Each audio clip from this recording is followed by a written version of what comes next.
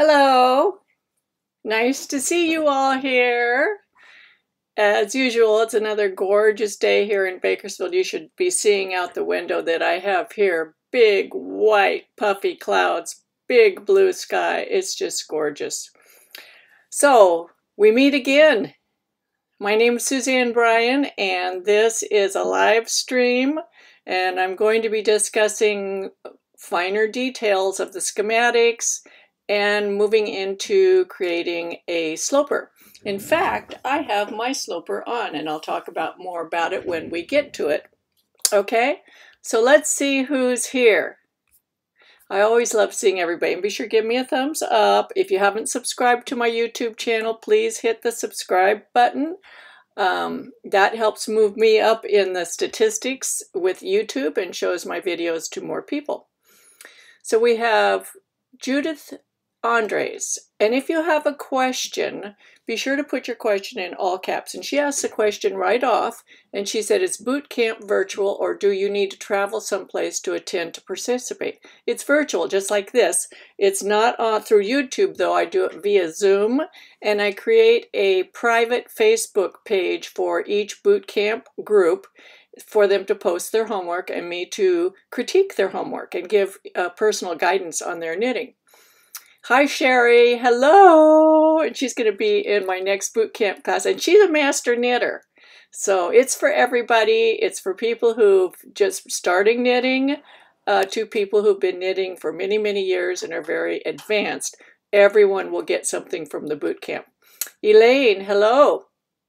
Lizanne, Jackie Rickles.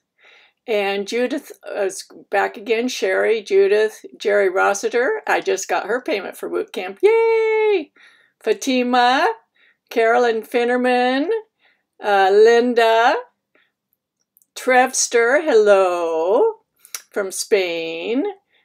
Kathleen Crabb, Kat B, Mary Tobita, Sidra Goldsmith, Sophie, Mary, Lizanne again, Judith, Elizabeth Nelson, hello, Susan, Champ Smith, Belinda Drabble, Joan Millo, Duke of Nico, Arlette Garcia, Elaine, Chris Hoffman, Catherine E. Cat Karsten, 37 Viga Lira, that's a great name, Kayan, Amy Hazuda, Deb Rohrbach, Kelly Mycat, Joanne, Sylvia, Diane Joel, Katharina, Roxanne, Marlene, Sue McVicker, Vera Hunt, people from all over the world.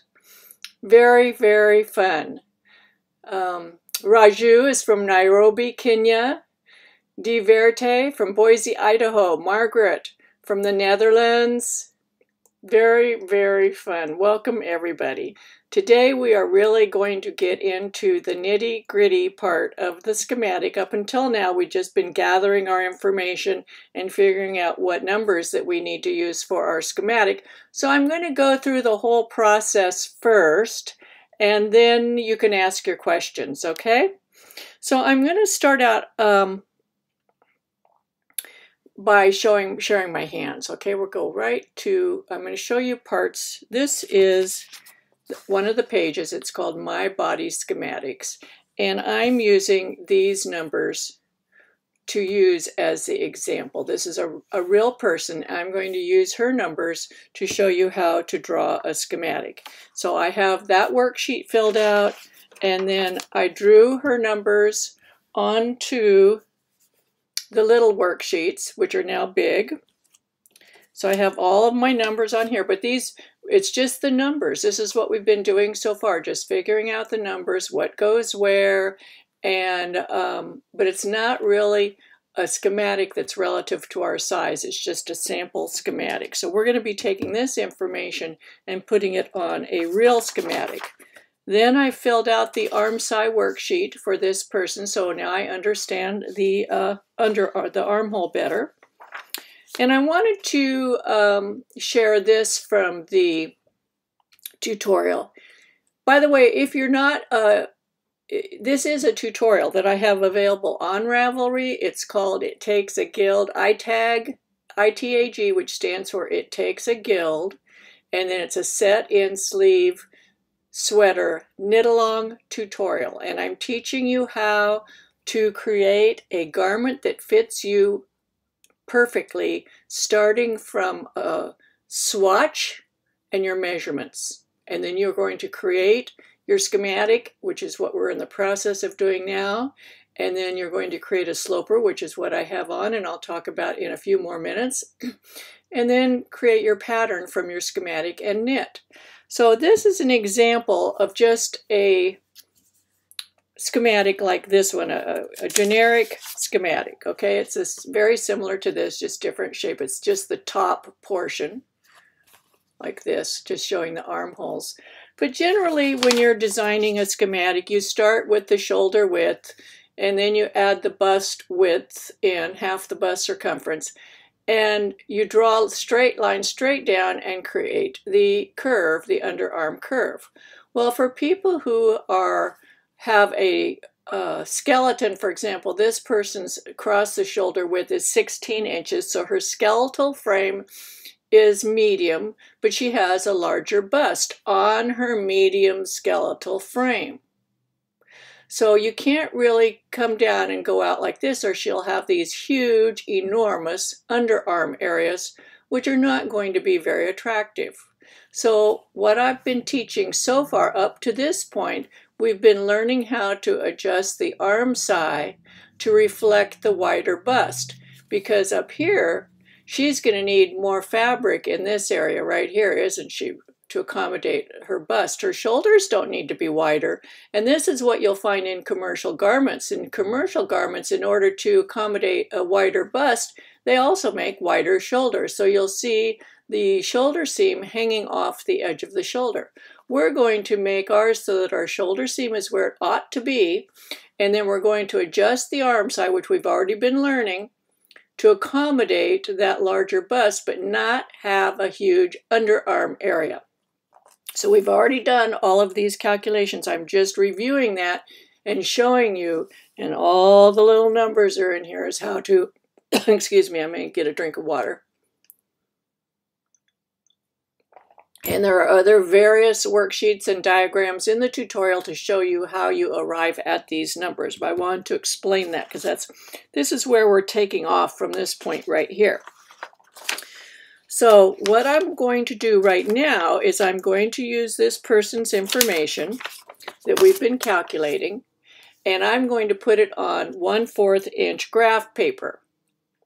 And I'm going to follow these steps, which are in the portion of the tutorial, which is going to be coming out today or tomorrow. So we're going to start. This is in the steps that you'll be getting.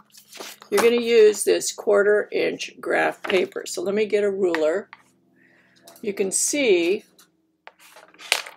that here is an inch, and 4 of these squares equal 1 inch, and 4 squares high equal 1 inch. So this is called 1/4 inch graph paper, or 1/4 scale, because it's going to be to scale.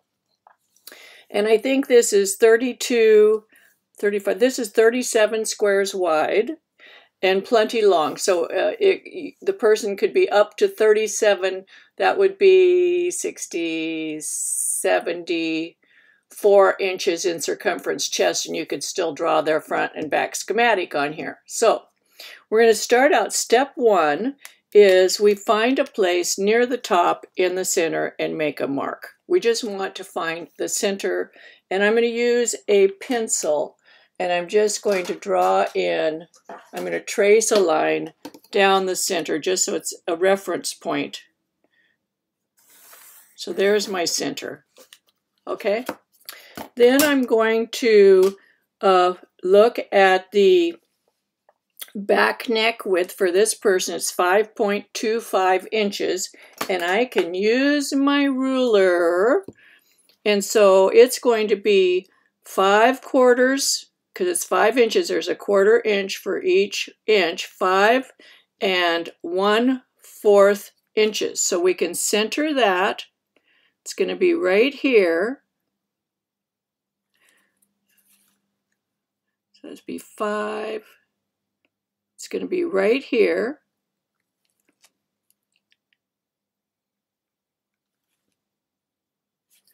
And that's going to be the back neck. So we can go ahead and draw the back neck in, just make a line there. That's the starting point. We've started our schematic. Then we're going to allow for shoulder shaping, and we've already determined how steep our shoulder shaping is. For this person, I'm going to say that their shoulder shaping, the slope of the shoulder is going to be 1 inch, and I know her back shoulder width is 16.5. So if there's 4 quarters to an inch, I would be 4 inches, 4.5 inches. So we would center this on 2 1/4. And this would be the shoulders. That's the shoulder width. Her shoulder width is 16.5. So we have 1, 2, 3, 4, 5, 6, 7, 8, 9, 10, 11, 12, 13, 14, 15, 16. Oh, we're off by, we want it to be here. So that's going to be 2. See, it's a good thing to check. It's going to be right here.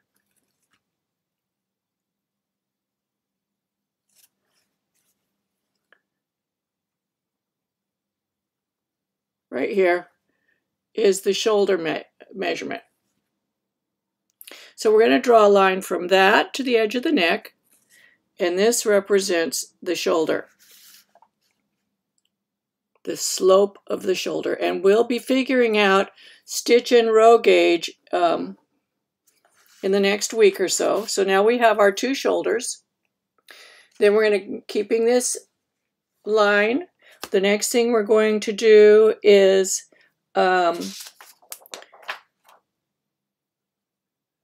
measure down from the edge of each shoulder to half of the armhole depth. Now her armhole depth is 16, so we're going to measure down 8 inches. 1, 2, 3, 4, 5, 6, 7, 8. That's her armhole depth, and we're going to put the same thing on the other side.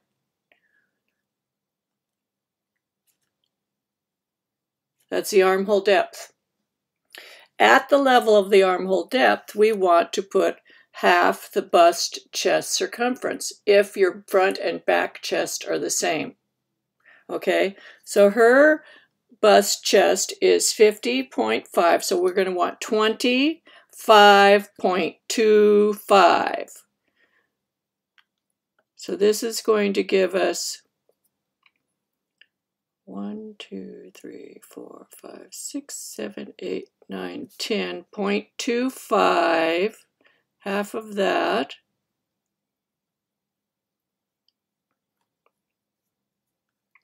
So now we're going to have 1, 2, 3, 4, 5, 6, 7, 8, 9, 10, 11, 12, 13, 14, 15, 16, 17, 18. Nope, see, so I've got to count.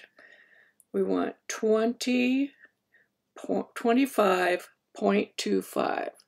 So 4, 8, 12, 16, 20, 24, 25.25 is going to be right here on my ruler. So that's going to be 3 right here.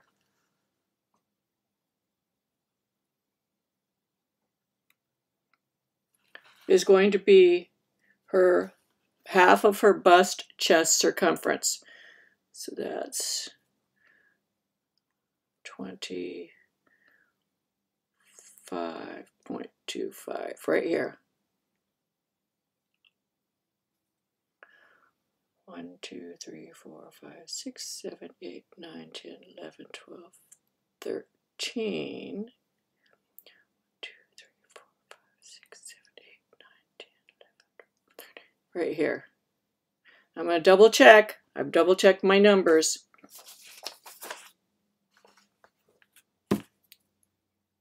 I have learned from experience that doing a live stream video and doing math in my head don't mix.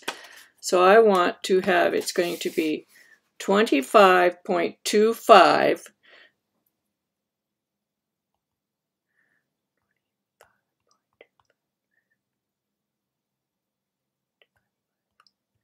it's going to be 6.31 inches. It's right here. 6.31 divided by 2, 3.15.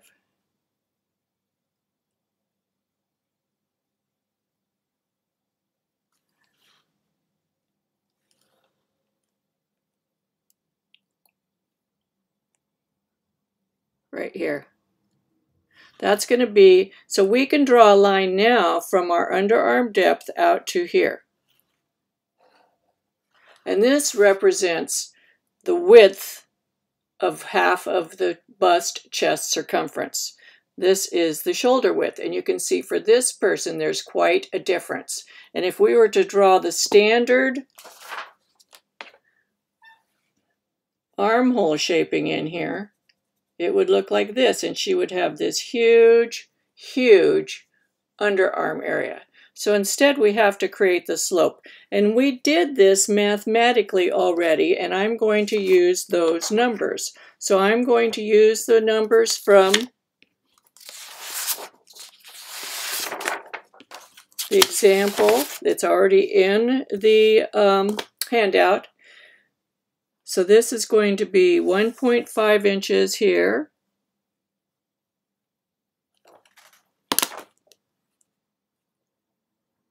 And 1.5 inches here.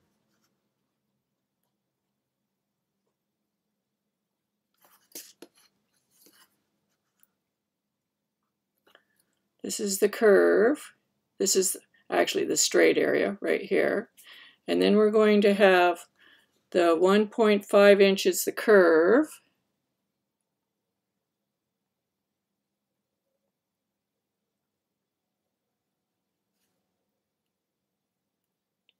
Straight. 1.5 inches curve. And 1.5 inches curve. So this is the slope right here. And then you're going to come down. Usually most people's shoulders are about 2 inches thick, so you're going to come straight down there. And then you would connect these two lines. That's our new armscye compared to this over here. This is going to allow more fabric in the bust area. Then the next thing we're going to do is determine where is the waist. So we need the back neck to waist length, and for her it's 17.5. So that would be 4, go down, 1, 2, 3, 4, right here. That designates the back waist. We're just going to make a line that connects to here and here. It's just temporary, and here. So this is the area where the waist is going to be, and I've just made some marks there. We're going to be changing that shortly. Then we will also want to know the back neck to the hip, and I'm sorry I can't magnify this bigger to get the whole thing on here, but back neck to hip is 23. So that would be almost 6. So this is at 23 inches right here. This one is at 17.5. Okay? And then we want to know her hip plus ease. And hers is 54.5, so I'm going to use 27.25 divided by 4.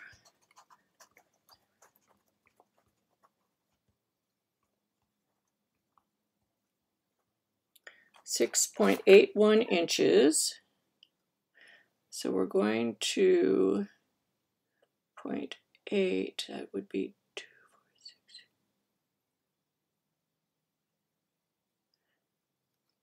4, 6. 6.8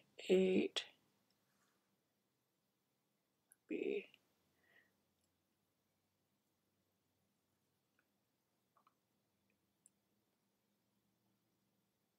it's going to be approximately here where the hips are.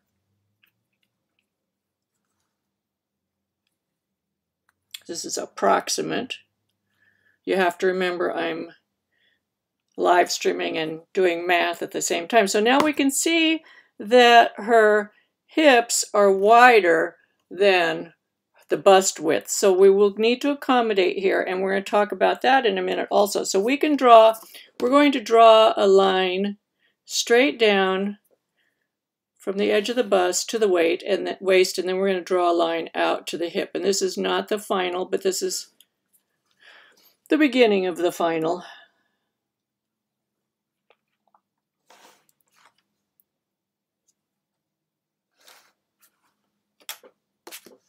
So now we're beginning to get our schematic. Okay? Imagine that this side looks like this side. So now we've got, this is the front. Now we want to figure out, do we want to put bust shaping in here? And this lady does want to have some bust shaping. So we need to figure out how far down the bust is from the top and how wide the bust points. So the bust point's 4.9 inches wide, and the depth is 14. So we're going to mark down 14. 1, 2, 3. So 14 would be 2 times 8, 12, 9, 10, 11, 12. Right here, so 14. 1, 2, 3, 4, 5, 6, 7, 8, 9, 10, 11, 12, 13, 14. And 9 inches apart, so it's going to be 4.5.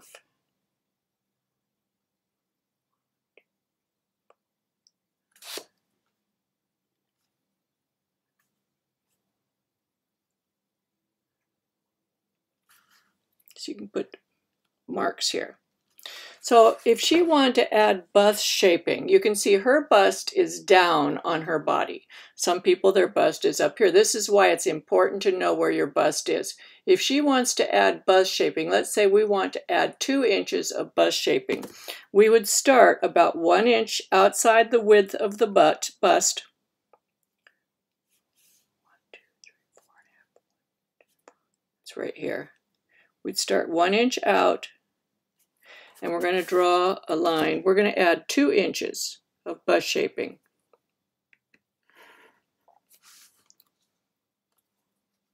We do not want the bust shaping to come to the bust point. That does not look good. And we're going to add 2 inches, so we're going to come down 2 boxes.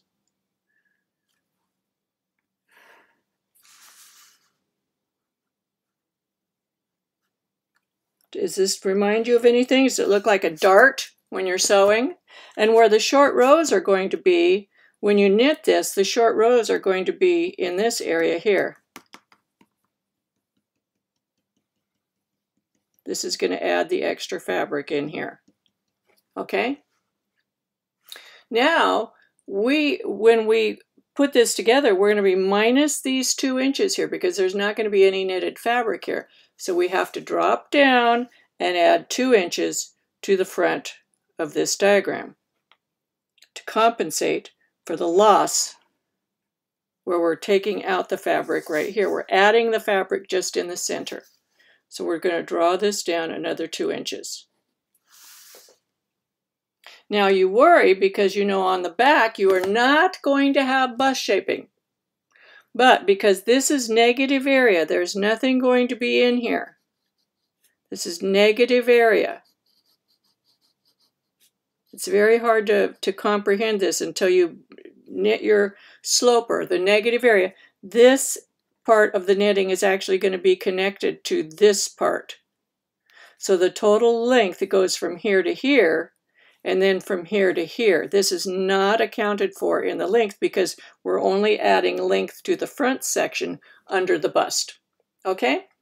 Now let's talk about, that also moves the waist down, doesn't it? So now the waist, instead of being here, is going to be here. Let's see, it's going to be here. The waist is going to come down to here. Let's say we want to add some waist shaping also. The standard waist shaping is subtracting 4 inches from the width of the, subtracting 4 inches from the circumference of the bust. So it would be subtracting 2 inches from the width of the bust. So if we would subtract 1 inch from each side, so we're going to bring this in 1 inch to here and 1 inch to here. That's going to be our new waist. And the actual waist area is about 1 inch of area. Like, think of a belt going around your body.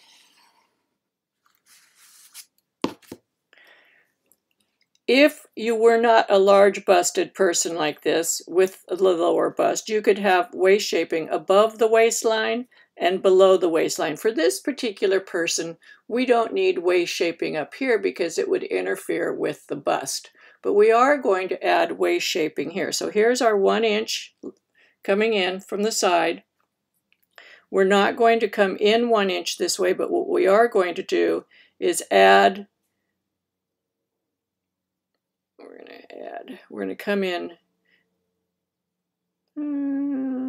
half an inch. We're going to alter it. We're going to come in half an inch, but then we'll go out for the hip, or no waist shaping at all in this instance because of the bust. Now, not all of us are 16 years old with our bust up here. Many of us have a lower bust like this, and this is why I wanted to use a real person for an example.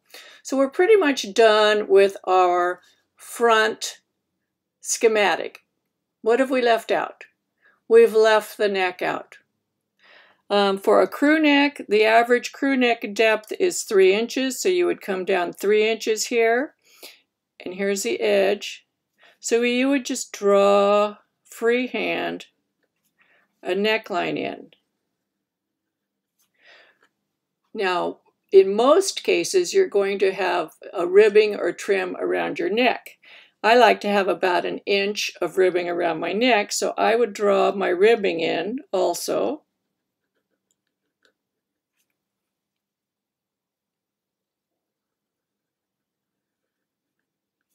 And again, this is going to be negative area because you're not going to put the neck on until after you've finished the garment. That's the trim, right? Goes on last. So this is not included in the fabric that you're going to be using for your schematic. This is where you're going to use this line right here.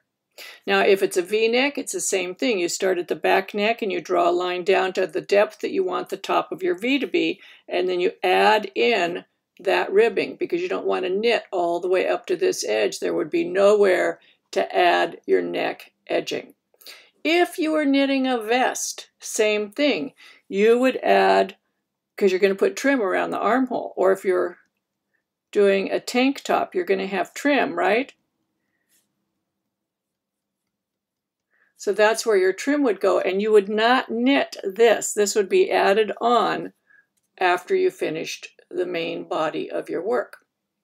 Any questions about the front? If you want to ask a question about this, say question front schematic, because I'm going to move on to the back and sleeve.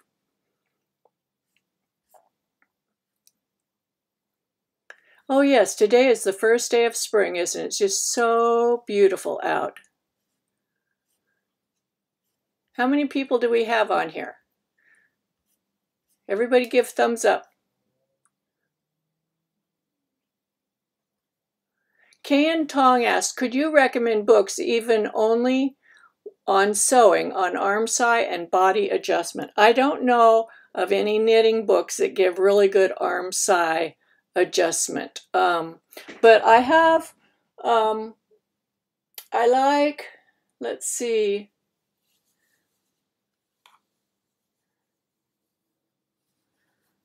I'll have to think about it, and I'll post it underneath the video later on. Let's see.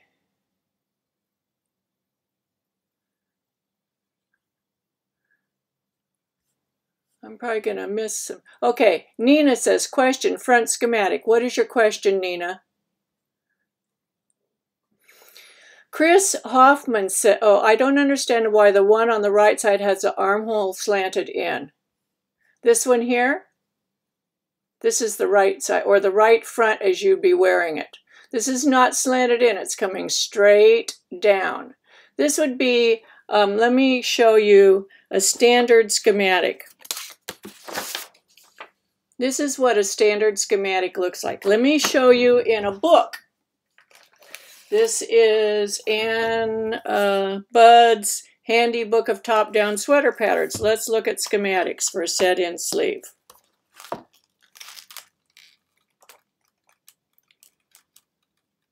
Okay. Do you see here the schematic? Do you see any adjustment there for a wide bust? No, the armhole's coming straight down. Do you see that? Even for a very wide 52.5-inch circumference body, it shows it coming straight down. And in all of the instructions in here for making it, for knitting it, the numbers come straight down.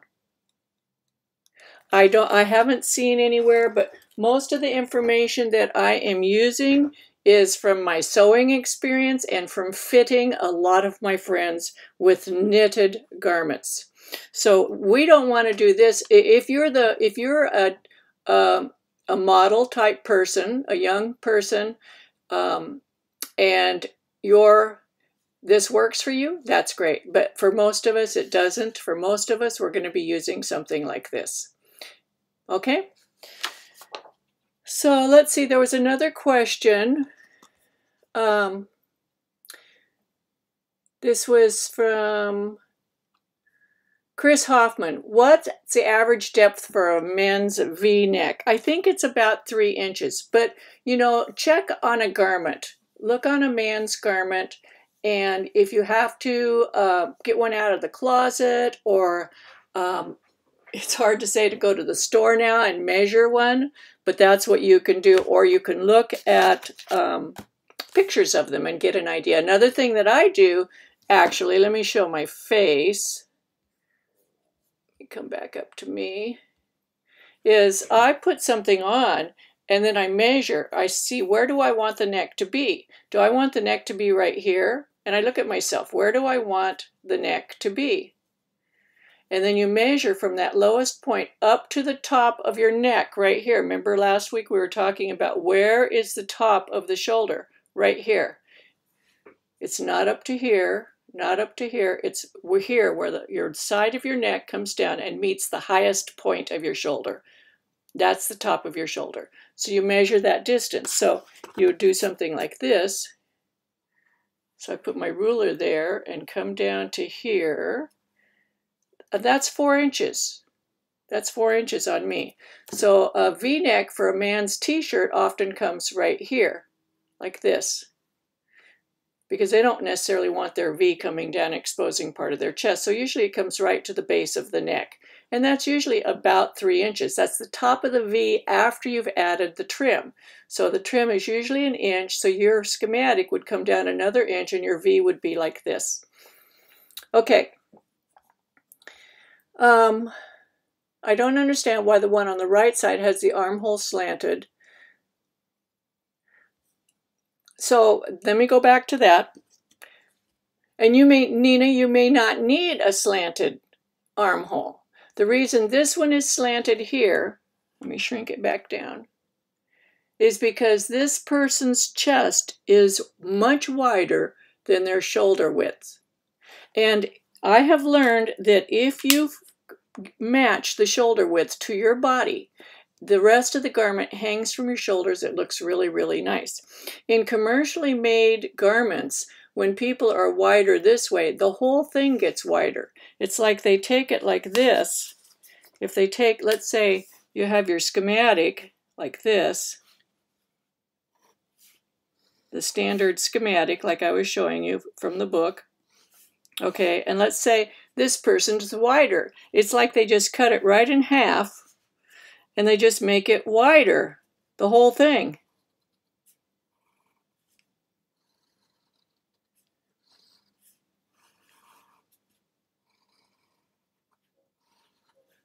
See?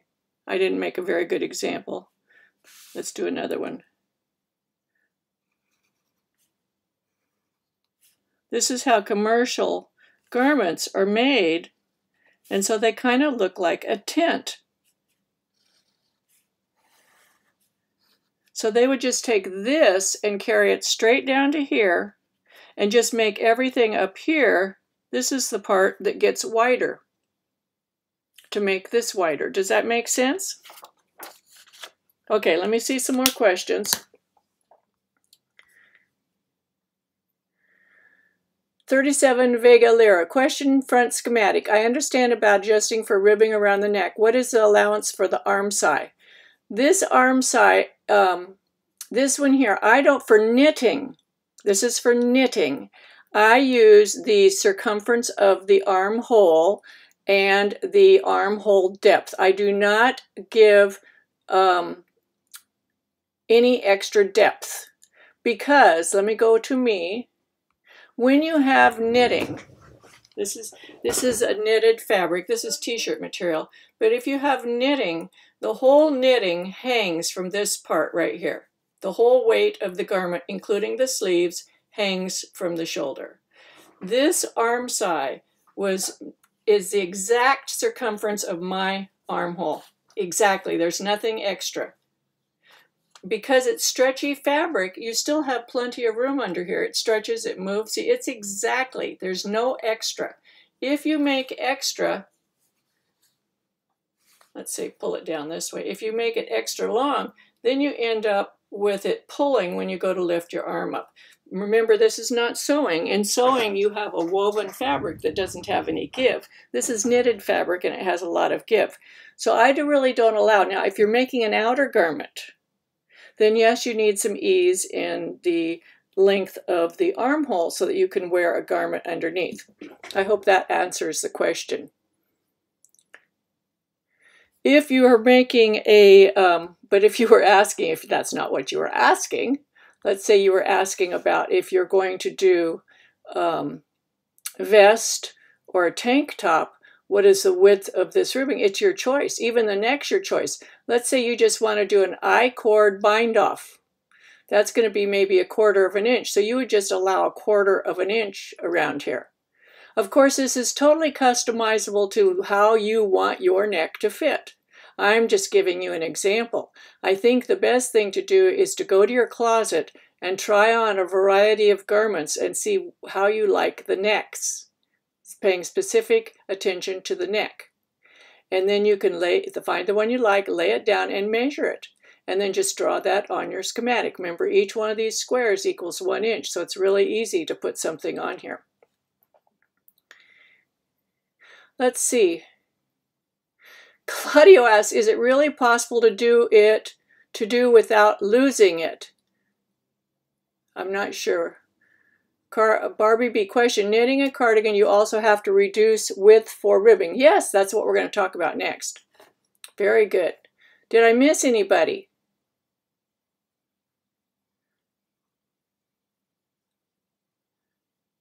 Let's see, Sarah, may I ask how you judge that?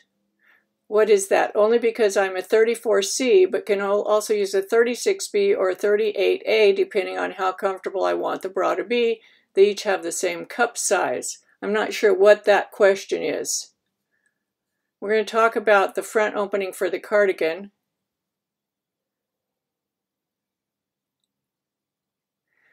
So what you drew one side was for the wide bust. Yes, exactly. Repost and K. How should we decide if we need bust shaping, even when we do not need bust adjustment or armscye? You will know if you need bust shaping if the front of your garment, your front neck, I'm stuttering.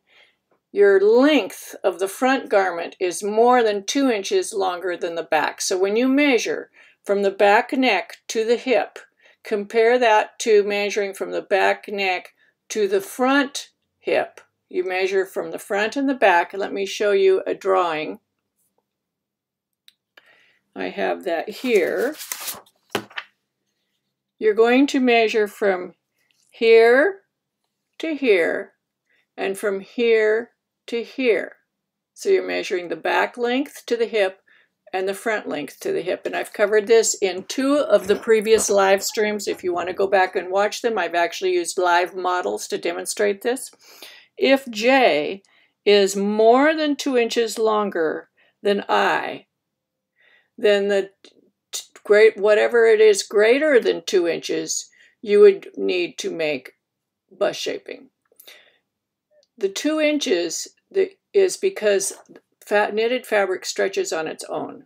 So your bust just protruding from your body are going to cause a certain amount of stretch of the fabric before it actually causes the front of your garment to be shorter, and that's about 2 inches.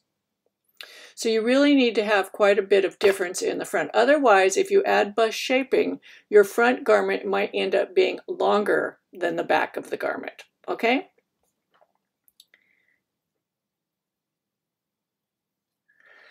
Barbara Murphy, and all of these types of questions that you're asking are in the tutorial. What is the minimum difference between bust to and shoulder width to not compensate for a larger bust? 2 inches.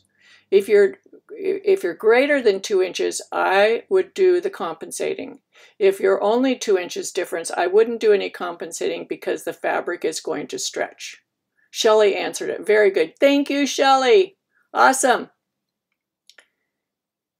Nina says, thank you, Suzanne. I hate it when those shoulders hang down too low with what you just described in the commercial garments or even some knitting patterns. Exactly. I will tell you, this has been a tremendous amount of work to try to put this in writing and demonstration so that it makes sense to you. It is a very complicated topic of adjusting the armscye and the sleeve cap shaping, and that's probably why no one ever addresses it, because it is extremely difficult to try to put it in writing and pictures so that it is clear and understandable to the reader, okay? And that's why I do the written tutorial, the live streams, plus all the diagrams that Andre, Francois's husband, does. Andre Monroe does all those diagrams for me, and they are outstanding.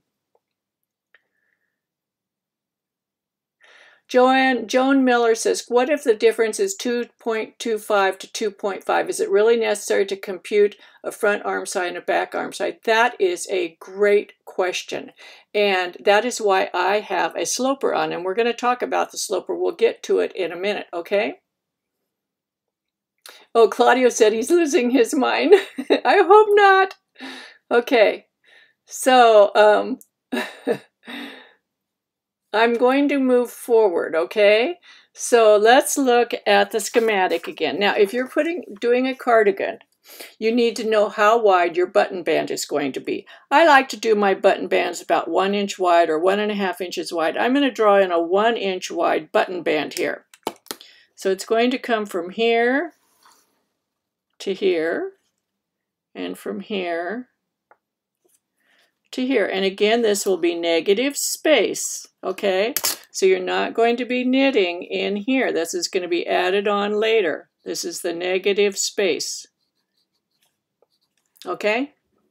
So now your real schematic that you're going to be drawing from and that you're going to put on your 1 inch graph paper, you could even take a heavier line and put it around here so you don't accidentally copy the wrong lines.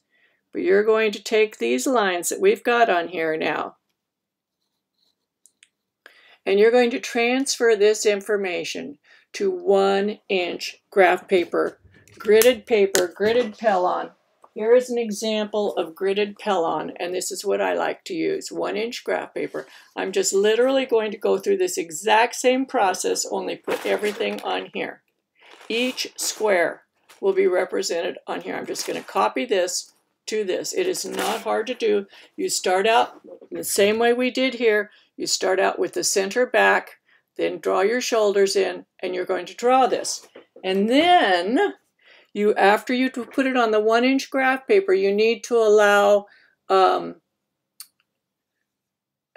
seam allowance on all edges that are going to be seamed or connected. For example, joined. This shoulder would need a seam allowance, so you would cut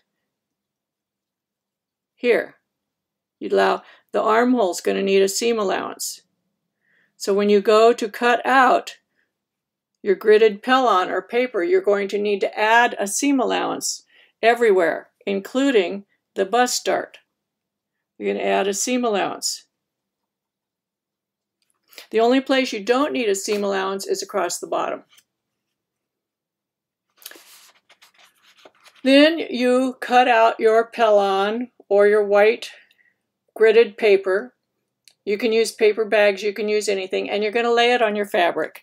And what I have on is a jersey, it's a t-shirt fabric. You can use old t-shirts, you have to have enough fabric, and you lay it down, you cut out your pieces, and you sew it together. Here's my bust darts, you can see my bust dart right here.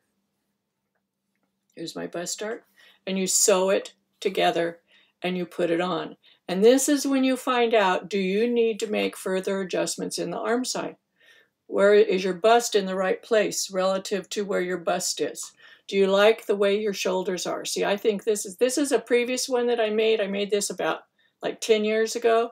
And I think my shoulders are a little bit wide. See this one here? This one's way out here, a little bit wide. I think the new one, which I'm going to be making one, I'm going to come in a little bit narrower for the shoulders. But the rest of it I pretty much like. I like the armscye. I like how it fits. I like the ease in this. Feels good. I might bring my neck down a little bit more, but you make all those changes on this. This is called the sloper. So if I wanted my neck to come down a little more, I'd literally take it off my body, cut out the neck opening the way I want it, try it back on, see if I like it. If the shoulders aren't sloped enough, you can pin them up, and I wanted to talk a little bit about that too. There's these little things, or you can use safety pins. These are just little spring clips, or you can use a clothesline, clips, anything, pins, and you can adjust. If you think it's too much ease, you can bring the ease in and pin in the sides, And then you take it off and you transfer those changes to your schematic. And then the chances that your sweater is going to look good and feel good are going to be very high.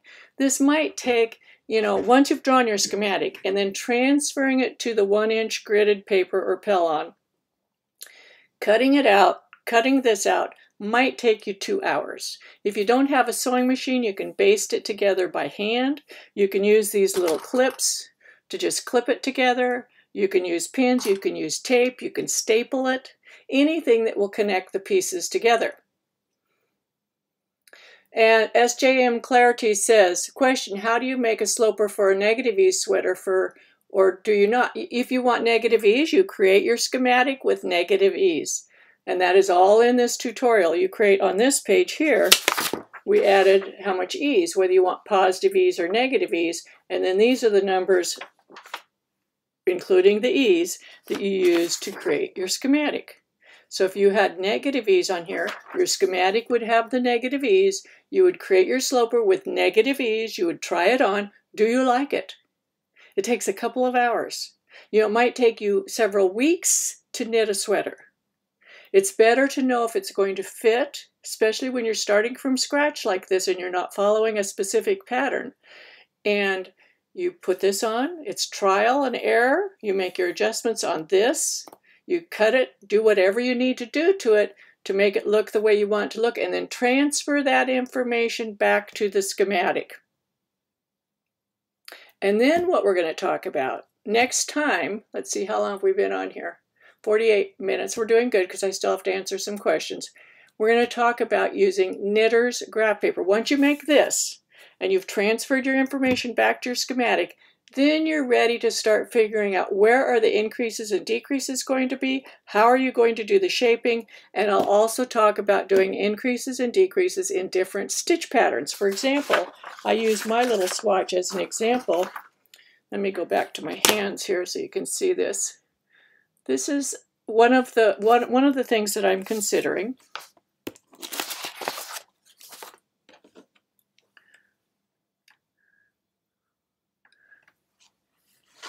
This is a sample swatch of what I'm considering for my sweater. So let's say when I get up around to the armscye, how am I going to manage that in this stitch pattern and still maintain my stitch pattern? I'm going to teach you how to do that. And we'll be discussing it in future live streams. How to do the button, how to center this, how to make it, and you certainly don't want one of these right over your bust point. So we'll talk about all of that as we get ready to start knitting, okay? Okay, so Barbie says, question, if I put on my sloper, I feel it is a little bit too tight. If I measure one of my cardigans, it's exactly the same measurement as my sloper. What do I do? Well, it depends on the fabric that you're knitting your sloper out of. I've used t-shirt material. You cannot use muslin or a woven fabric because it has no stretch to it. You need to use a jersey fabric that's knitted, or you can use old t-shirts and cut them out, okay? You have to use a like fabric. If you're making a knitted garment, you have to use a knitted fabric to make your sloper. 37 Vega Lira, question, will you be going over transferring the information from the sloper to the graph paper after the adjustments next week? Yes, in fact, I've got to make my sloper, and we can do that. We can go over that, transferring it back to the schematic, and then we'll talk about using that schematic and transferring the information to knitter's graph paper. And we only need to use knitter's graph paper for the shaping areas. We don't need to use it for the entire garment. Only for the armscye where it's shaped, the neck shaping, and the waist shaping, okay? And question, when you're trying to sloper made for someone else, what is the point we must really look at to be sure it's okay? I'm afraid to miss something. If it's possible for them to try it on, that's the best thing to do, and see what their opinion is of it. If they're a far distance away, that's more difficult, really, really hard. And today with this coronavirus and mailing things from one place to another is so iffy and time consuming. But I'll tell you, we are working on this tutorial at a very slow pace because it's a very complicated, it's a complicated pattern doing set in sleeve. That's why I saved this tutorial for the last one. I have 4 sweater tutorials. The first one was the raglan sleeves, the second one was the yoke, the third was drop shoulder, the fourth is the set in sleeve because it is the most complicated. Question, for cardigan, do we subtract the width of one side of the button band from the front width of the sweater? Yes, let me go back to that. Great question, Joan. So you can see this is the button band, and this side of the sweater comes over cardigan, and this side, and the button band overlaps. So you only need to subtract one button band with the width of the total button band, because when they overlap on top of each other, it's just the width of one, because one is completely under the other. And that's something else I'm going to be teaching you when we go to doing buttonholes, placing the buttonholes in the button band, is how to do it so it doesn't gap and pull apart and not look attractive. Okay. Deb Roebuck says, ITAG plus bootcamp equals awesome. Thank you so much.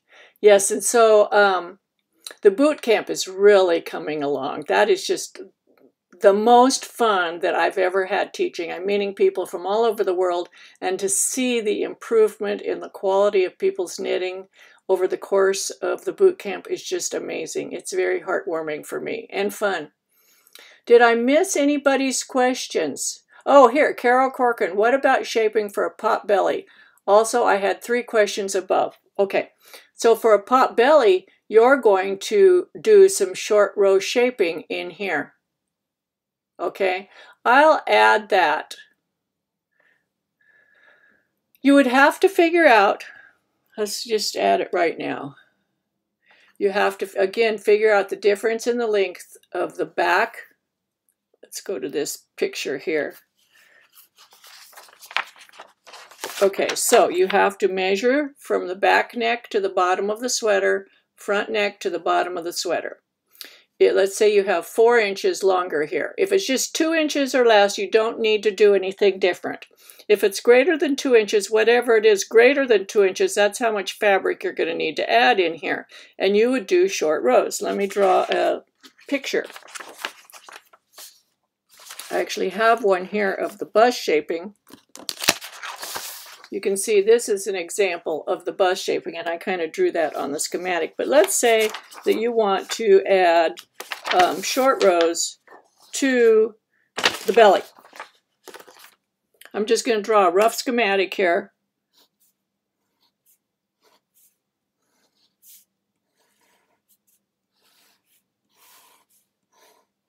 And we want to add short rows in this area here.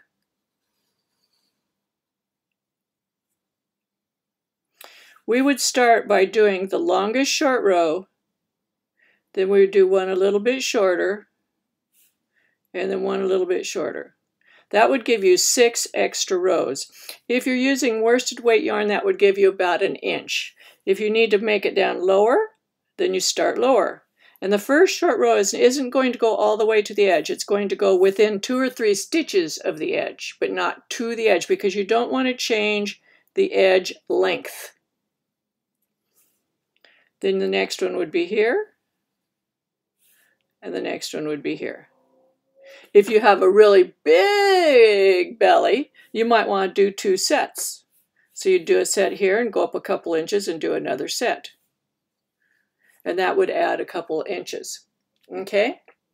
And Carol said she had some other questions. It's really hard for me to go back and find them. I have to scroll. Carol, I look up, I had 3 questions. Let me see. I'm scrolling. Question, if they are divided, I don't understand. I'm not sure what that's from Carol. Carol, after we make calculations using the chart, are the numbers divided by 2? Looking at page 35, it looks like you did. So here on this, when we were measuring, like for example, measuring the bust chest area, that's total circumference around the body. But when we're drawing our schematic, the schematic only represents half. So we have to divide this in 2. Now when we measure across the back shoulders up here, it's not going around. It's not a circumference, it's a straight line. So the shoulder width is 16.5. That's from here to here. We do not divide it by 2.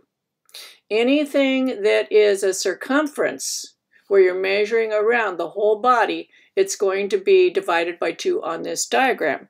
Now let's talk about a sleeve. Your upper arm circumference is not divided by 2. And then you're going to have your wrist circumference not divided by 2, and you're going to connect these 2 lines. Then you're going to create your sleeve cap through the calculations that are in the tutorial. Whoops, that's off center. So you're going to have your sleeve cap, very off-center sleeve cap. But this is your upper arm circumference plus ease. It's not divided by 2. This is your wrist plus ease, not divided by 2. Let's also talk about a variety of sleeve shapes. The sleeve cap is always going to be the same for you once you figure out what your sleeve cap is, which is in the tutorial. But below the sleeve cap can be a wide variety of things. So let's say that you are very muscular and you have large biceps. So you might want the upper part of your sleeve to come down perpendicular from the sleeve cap. And then here's your wrist. And then you could come in like this. That could be your sleeve shape. Or let's say that you want the sleeve to be a full sleeve all the way down.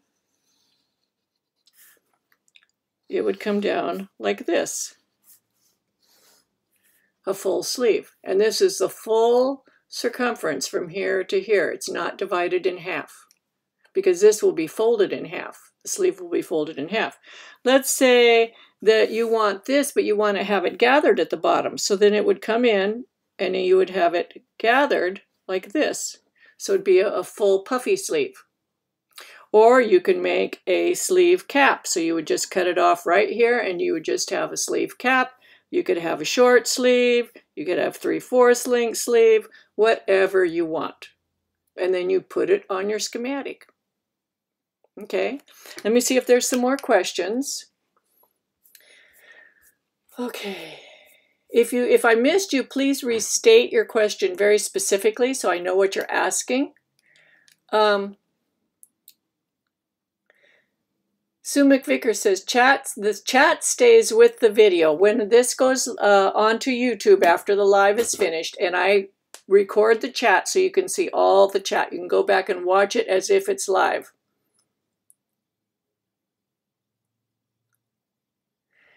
Question, for something like a princess seam, would the short rows be in the sides? A princess seam. I'm not sure what you're asking. So if you have, this is what I consider a princess seam. Is this what you're considering a princess seam?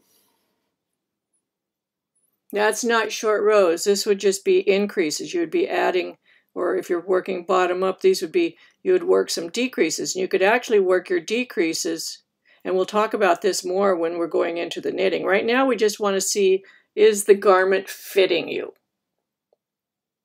But yes, these could be, you could have like gores, you know, where increase the stitches. So this is wider here, and as it goes up, it gets narrower. That's part of what we're going to be talking about. Barbara Rossi, question, how do we sign up for December boot camp? Once I have everybody enrolled in the May boot camp, and let me see, Barbara, your name might be at the bottom of my list. Let me see. Yes, I have you down there as a possibility. I have to wait and see. I'm giving everybody till April 1st to pay for boot camp that starts in May. I have quite a few people on the waiting list. Barbara, you're one of those. You're near the top of the waiting list. You may get to move into the May class. If not, once the May class is filled out, I'm going to create a sign-up list for the December class, and I'll be posting that on Ravelry and in Facebook, and you can sign up for it. Okay, Sue McVicker, Cat B, for example, if you need 3 inches length, the number of short rows would be calculated by your row gauge. Yes, we're going to talk about all of that. Right now, we just want to see, does the garment fit? Once we have we know that the sloper fits, and we've transferred all the information back to our schematic, then we're going to figure out how are we going to make this shape. And we have lots of possibilities. For example, in waist shaping, I love waist shaping because there's several things that we can do. Let's say that we want upper and lower waist shaping. So we're going to go like this. Duplicate that on here. Okay, so let's say we're going to do something like that. So here's the area that your waist shaping is between here and here. There are several things you can do. The easiest is to make decreases along the seam and then increases on both sides. Okay, that's the easiest thing to do. Another thing that you can do is, instead of doing, because this would be on the front edge and the back edge, so there would be 2 shaping lines, one on the front fabric, one on the back fabric, same here. So you end up with 4 shaping lines. Another way is to put the shaping lines in here and not on the edges at all. And I actually like these better. They look really nice.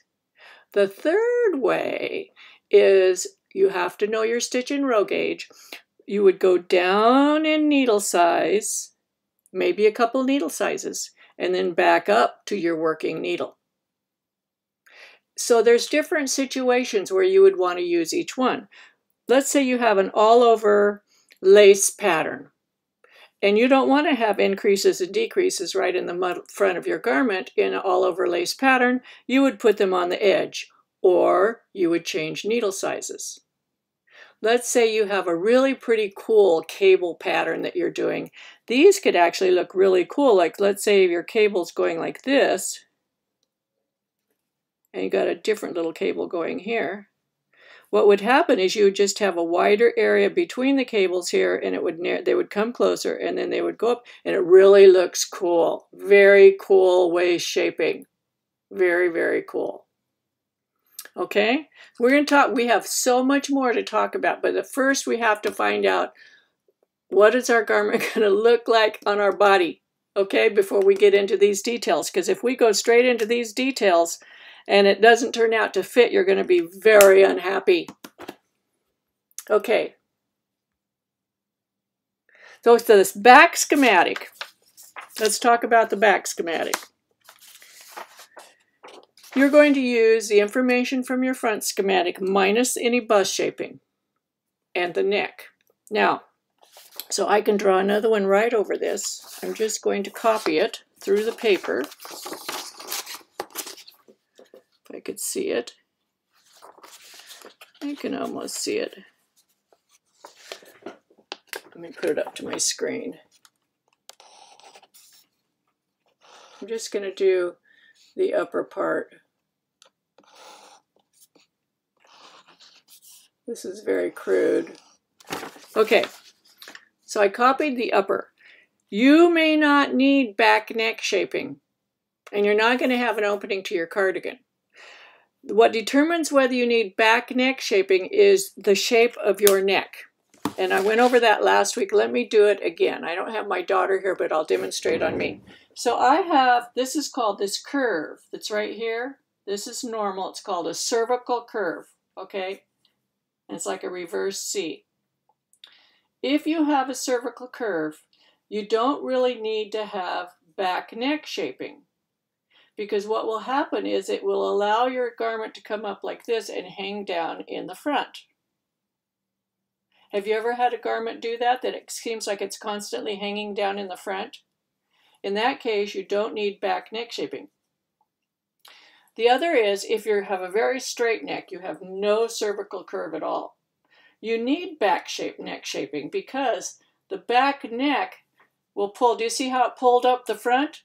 When I put my neck back, do you see how this came up to the front? And it's going to make it feel like it's choking me.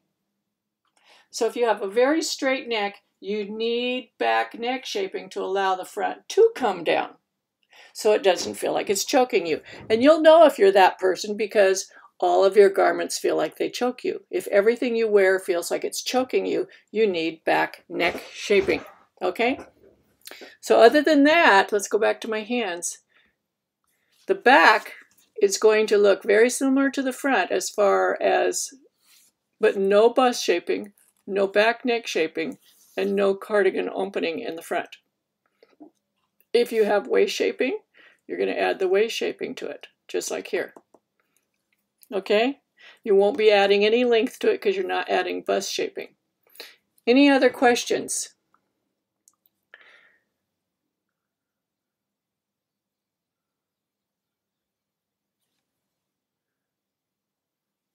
Can you please explain bust darts in more depth? And what do you mean by more depth?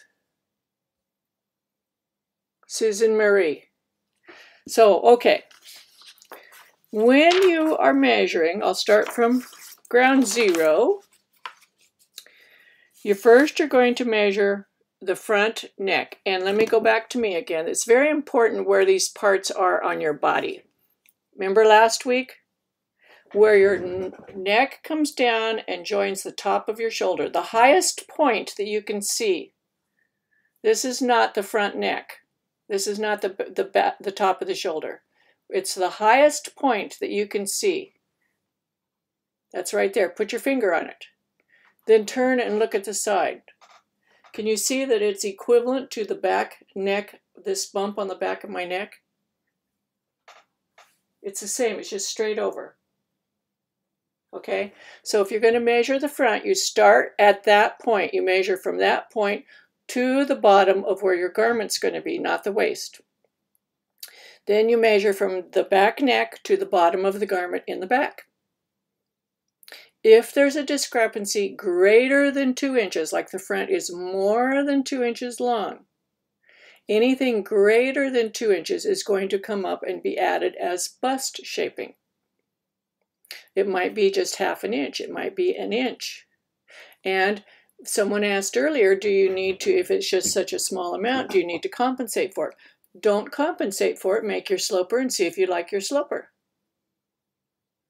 You see how it fits. You can try it both ways. And if you just baste your sloper together, it's real easy to pull out basting threads. Or you can use these little pins or safety pins. You can use tape, you know, whatever you want to connect the pieces together before you try them on. So then, once you figure out how much you need to add in your bust shaping, we'll go to this drawing here.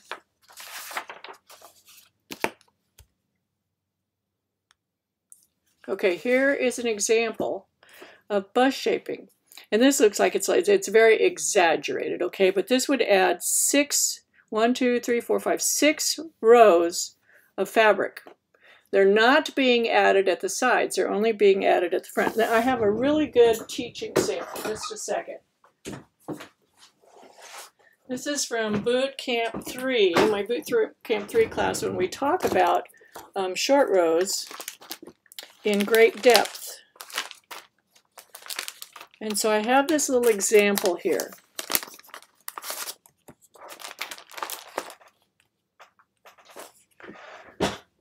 Here is the same thing, only I hand drew it, and I cut out these areas here. Do you see where I cut them out?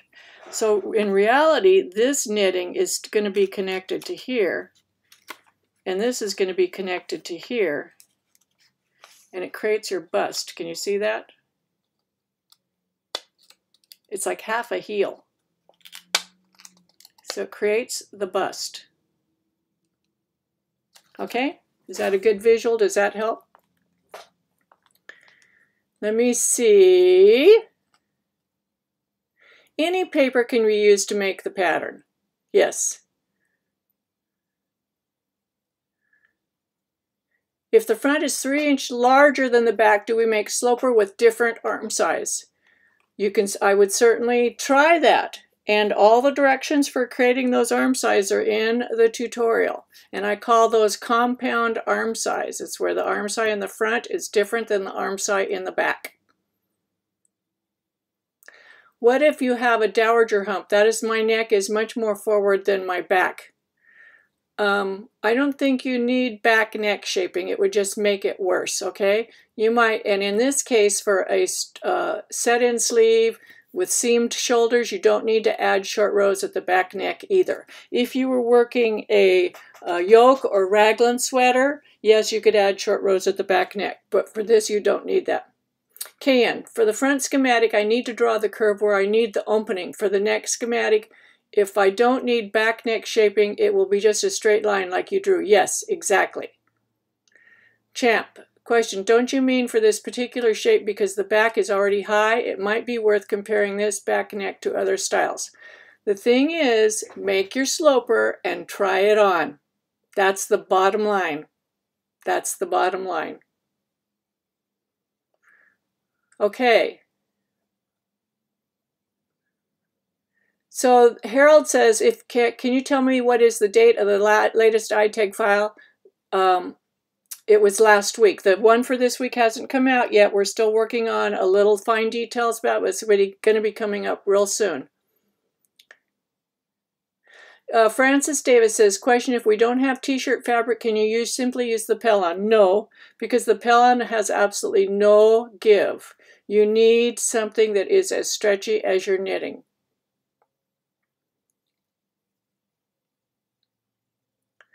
Yes, then you don't want fusible interfacing. And Francis Davis, wouldn't you need to allow for the 1-inch ribbing around the neck? Yes. Yep.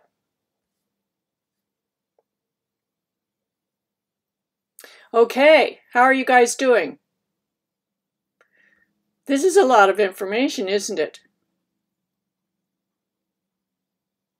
It is a lot of information, but I think, and we may lose people along the way, but I'm trying to be as visual about it as possible so that you can get it from every angle. You know, some people need it to learn this way, some people learn better that way. I'm trying to give the information in a variety of ways so that everybody can get it. And the next section should be coming out, you know, shortly. Carol, if using an old t-shirt, can we just pin it or just take it apart and then pin? Absolutely, but you're going to need to be able to transfer the information from the t-shirt to your schematic. You don't have to know how to sew. You know, if you can weave in the ends on your ribbing, weave in the ends on your knitting, you can baste two pieces together or just use pins. These are the coolest little pins. Can you see them? They're little grippers. And you can just put two pieces of fabric, you know, here's my swatch. I'm going to put two sides and you just clip it together. It clips right on there. It'll hold it together. Okay. Don't get discouraged because the fun part's going to be beginning. What I really like teaching is the shaping in the different stitch patterns. That's really fun. And you know, this is all finessing your knitting. It's finessing your knitting and being in control of what you're making. And it makes you feel very, very powerful, especially when it turns out. Okay? The compound armscye is in the current document. Question, do you take apart that sloper to get the measurements on the pellon paper? Yep. When you're done, you're going to take it apart and transfer everything back to your paper. So when you're sewing on the sewing machine, use a really long stitch. You don't need to, you know, you're not doing this as a permanent thing. Okay?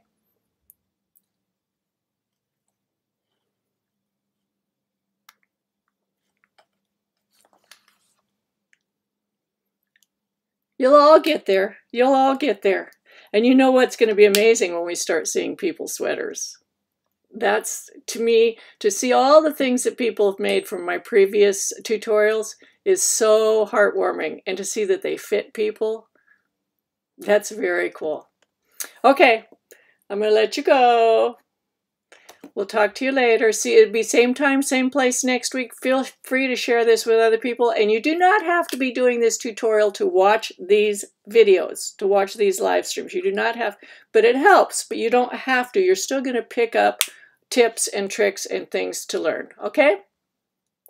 Okay. See you later.